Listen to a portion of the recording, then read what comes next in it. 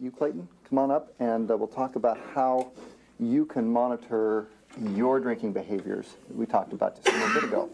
Okay. Well, like I said, I drink heavily on weekends. In order for me to make a change, instead of drinking the entire weekend, I can probably drink on Friday and not drink as much on Friday. Instead of drinking half of a whole half a gallon, I could just try using, what did you say, 1.5 ounces, probably 3 drinks, and see how that works for me. You know, instead of drinking Friday and Saturday and feeling lousy Sunday, I could drink Friday, a couple of drinks, see if that works.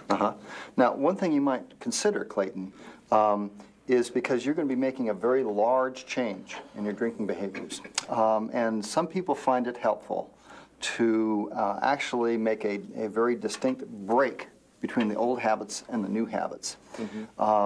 And by doing, in your case, what that would involve would be to take a vacation from drinking entirely, just for 30 days.